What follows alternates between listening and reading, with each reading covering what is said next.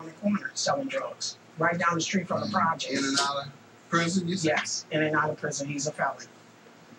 In and out, though. Well, he spent a year in jail just That's recently. Yes, that I It's a know. one-timer then. There's a big difference between in and out. People make mistakes and then they overcome it.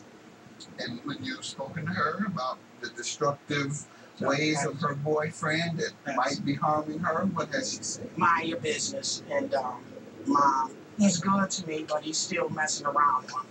Things like that. And that makes no sense to me. Has he been physically abused? No, they got in fights so often. How often?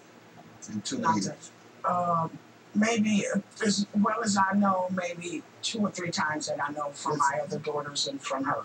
Physical? Physical, yes, physical. Who initiated those fights? How bad was it? Maybe because she was on Facebook with another boy, something of that sort. You telling me about him cheating, him having a girlfriend. You neglected to tell me that she's on Facebook with me and herself. Yeah, well, I mean, just talking to guys. Stay out of her business. Unless you're going to tell the whole story. Let me hear from you. Your Honor, I'm not trying to be disrespectful to my mom. I love my mom. But she had the nerve to sue me when she lost custody of me and her other 4 children due to drug use and child neglect. How long ago? I was 6 years old when I got taken away. I'm 25 so years 19 old. 19 years ago, you were removed because of drug abuse by your mom? Yes, and we were put in foster care, and then on to my grandma, and then on to my dad. And when I was 6 years old, I got 3rd-degree burns due to trying to cook, and boiling water fell on my stomach. And I was hospitalized for 2 weeks. And like I said, I went to 11 with my dad. Did you ever return to your mom? She hasn't been back in our life till we was 11 years old. And since she's been in my life, it's been nothing but drama. When you say back in your life, what do you mean? Like a drama, argument. No, like how did she see you? She got visitation rights. And we went to go spend a night on weekends with her. There you go. All right. And you say it was drama all throughout that time? Yes. What type? It was drama, arguments.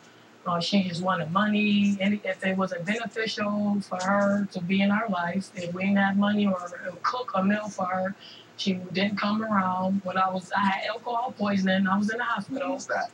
I had alcohol poisoning August 7th, 2015.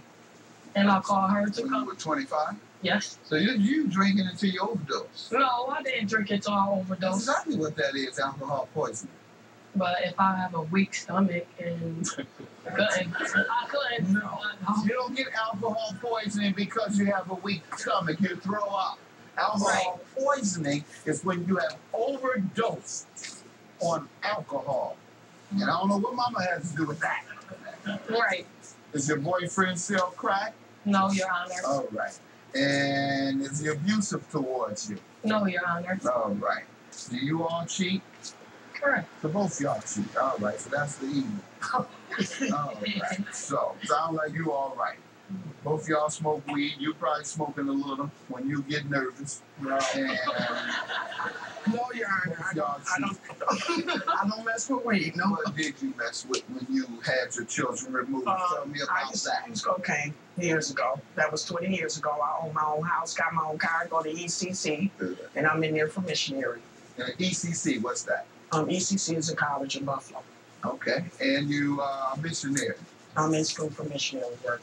Right. Yes. Good. Congratulations. I see you for that. All right. Coming up next on Judge Mathis. Me and my brand new husband that I've been married to for 13 years raised. Brand new. Well, not brand new, the new one. You know, third husband. Creative. Sorry.